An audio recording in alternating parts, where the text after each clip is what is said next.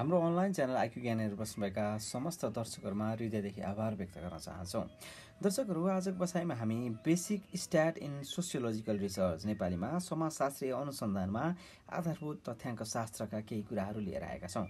सुरुवात गर्न चाहन्छौँ। प्रमुख तथ्याङ्क शास्त्रीय अवधारणाहरू, की स्ट्याटिस्टिकल कन्सेप्ट। तपाईसँग बालबालिकाहरूका सहानुभूति प्राप्ताङ्कको विवरण छ, जुन वितरण लगभग सामान्य वक्ररेखामा छ। यहाँ सहानुभूतिलाई चारित्रीकरण गर्न तपाईँले केन्द्रीय प्रवृत्तिको कुन मापन प्रयोग गर्नुहुन्छ? कारणहरूसहित समाजशास्त्रीय अनुसन्धानमा त्यसका उपदेयताहरू छलफल गर्नुहोस्। इङ्ग्लिसमा, you have a distribution of children's इम्प्याथी scores that एप्रोक्सिमेट्स normal curve which measures of central tendency are you likely to use for the purpose of characterizing empathy? Discuss with reason and its implication in sociological research.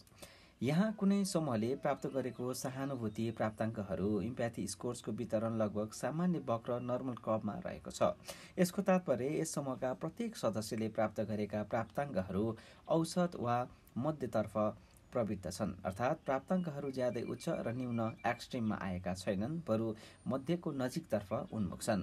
मध्यको नजिकतर्फ प्रवृत्त प्राप्ताङ्कहरू हुनाले नै तिनको वितरण सामान्य वक्ररेखाको लगभग हुन पुगेका हुन्। यस्तो अवस्थामा मध्यक मिनले औसत प्राप्ताङ्कको राम्रो प्रतिनिधित्व गर्दछ। अत यहाँ लगभग सामान्य वक्ररेखामा वितरित सहानुभूति प्राप्ताङ्कहरूको वितरणका सन्दर्भमा केन्द्रीय प्रवृत्तिको मापन गर्ने उद्देश्यका लागि मध्यक मिनको प्रयोग गर्नु उपयुक्त हुन्छ। समाजशास्त्रीय अनुसन्धानमा मध्यका उपादेयताहरू, implication of the mean in sociological research. समाजशास्त्रीय अनुसन्धानमा मध्यको महत्त्वपूर्ण उपादेयता र उपयोगिता रहन्छ। औसत आम्दानी, औसत जीवन प्रत्याशा, औसत उपलब्धि, औसत वार्षिक व्यय आदि जस्ता थुप्रै गणनाहरू मध्येका उदाहरण हुन्। एउटा समाजशास्त्रीले कुनै समुदायका बालबालिकाको विद्यालय भर्ना दर गणना गर्नुपर्ने हुन्छ। कुनै अर्को सामाजिक अनुसन्धानकर्ताले कुनै समुदाय वा स्थानीय निकायमा महिलाहरूको औसत वैवाहिक उमेर निर्धारण गर्नुपर्ने हुन सक्छ। यी सबै सन्दर्भहरूमा अनुसन्धानकर्ताले मध्यको उपयोग गर्नुपर्दछ।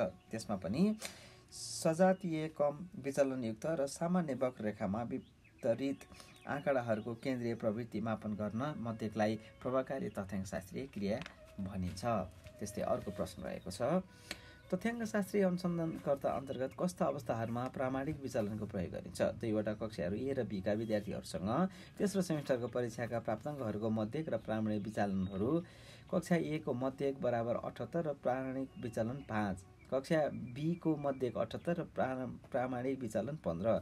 त दुवै कक्षाका विद्यार्थीहरूको दक्षताबारे हामी के निष्कर्ष दिन सक्छौँ भन्ने प्रश्न रहेको छ। इङ्ग्लिसमा, in whose condition the standard deviation is used in statistical research. The score in a third semester exam of students in classes A and B have following means and standard deviation. Class A mean 78 and standard deviation is 5. Class B mean is 78 and standard deviation is 15. What can we conduct about the performance of students in these two classes? एन्सरमा, भाग 1, प्रामाणिक विचलनलाई व्यावहारिक तथा सामाजिक विज्ञानहरूमा एक प्रचलित तथ्याङ्कशास्त्रीय गणना मानिन्छ। प्रामाणिक विचलन भन्नाले कुनै समूहका प्राप्ताङ्क वा मानहरू त्यसको मध्यकबाट औसत रूपले विचलित भएको मात्रा हो। परिमाणकृत तथ्याङ्क समूह प्यारामेट्रिक डाटा सेट्समा विचलनशीलताको मापन गर्ने सन्दर्भमा बहुउपयोगी वा बढी मात्रामा प्रयोगमा ल्याइने मापन हो। विचलनशीलताको मात्रा हेरी तथ्याङ्कको व्याख्या र वर्गीकरण गर्न प्रामाणिक विचलनको प्रयोग गर्नुपर्दछ। त्यसका लागि तथ्याङ्कका विशेषताहरू 3 प्रकारका छन्। पहिलो, वितरणको स्वरूप, द फर्म अफ डिस्ट्रिब्युसन। दोस्रो, मध्यक वा केन्द्रीय प्रवृत्ति, the mean or central tendency. र तेस्रोमा विचलनशीलता, द भेरिएबिलिटी। विचलनशीलता, भेरिएबिलिटीलाई सम्पूर्ण क्षेत्रका मापनहरूको एउटा साझा विशेषता मानिन्छ। सामाजिक विज्ञानहरूमा अनुसन्धानकर्ताले सहभागीहरू वा प्रतिक्रियादाताका समान धारणा, समान अवस्था र समान उपलब्धिहरू हुन् भन्ने अपेक्षा राख्दछ। तर व्यवहारमा भने यिनमा त्यति समानता पाउन सकिँदैन। जस्तै आर्थिक सामाजिक अवस्थाका आधारहरूबाट समाज सदस्यहरूबीच भिन्नता वा विविधता हुन्छ। विद्यार्थीले प्राप्त गरेका प्राप्ताङ्कहरूका समानता हुँदैन। यहाँ अनुसन्धानकर्ताले त्यस्तो भिन्नता वा विचलनशीलता कसरी र कति मात्रामा उत्पादन भएको छ भन्ने सम्बन्धमा जानकारी प्राप्त गर्न प्रामाणिक विचलनको प्रयोग गर्नुपर्ने हुन्छ।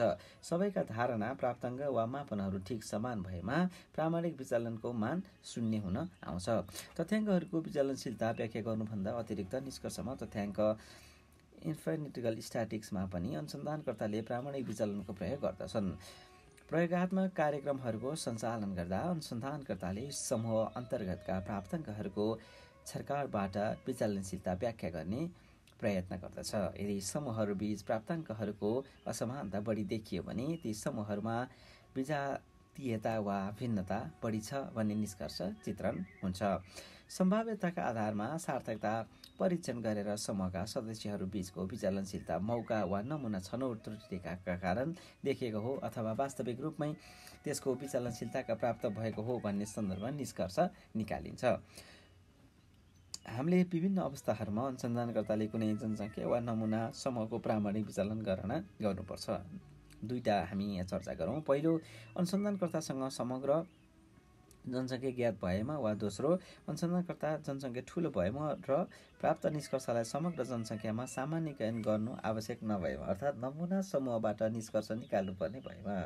कतिपय अवस्थामा अनुसन्धानकर्ताले समग्र जनसङ्ख्याका एकाइहरूको प्रतिनिधिमूलक नमुना छनौट गरी त्यसमा परीक्षण गरेर तथ्याङ्क सङ्कलन गर्दछ। यसरी सङ्कलित तथ्याङ्कहरूको प्रामाणिक विचलनलाई नमुना प्रामाणिक विचलन स्याम्पल स्ट्यान्डर्ड डेभिएसन भनिन्छ।